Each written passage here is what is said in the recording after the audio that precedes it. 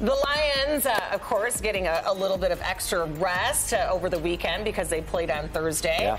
They play again against the Buffalo Bills on Sunday, the 4 o'clock game, and as they're preparing to keep the winning streak going, fans needed something to do this weekend. Well, as much as we love Dan Campbell, what's better than one Dan Campbell? How about 10 Dan Campbells?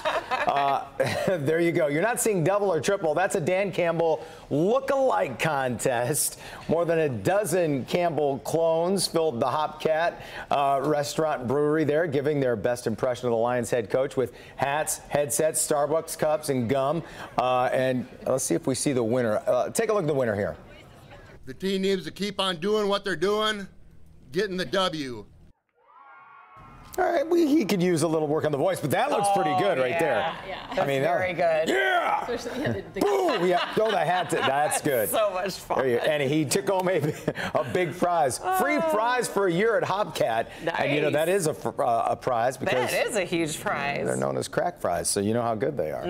It would be nice if they could actually meet Dan Campbell. That would be cool. If he had just showed up out there. Oh, that would have been awesome. And people would go, oh, that guy looks pretty good, too. That's pretty close to the real thing. I know, it's so funny.